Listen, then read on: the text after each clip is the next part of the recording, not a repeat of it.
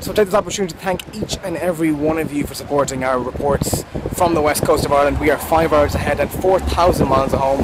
I want to wish every single one of you a very, very happy Christmas. Hope you're safe out there, that everything goes okay, and that you have an amazing Christmas. Hopefully we'll see you all in the next 2 weeks. We have another Irish Eyes, 3 Irish Eyes coming back on Prime News at 7 in the coming 2 weeks. From the west coast of Ireland, have an amazing Christmas.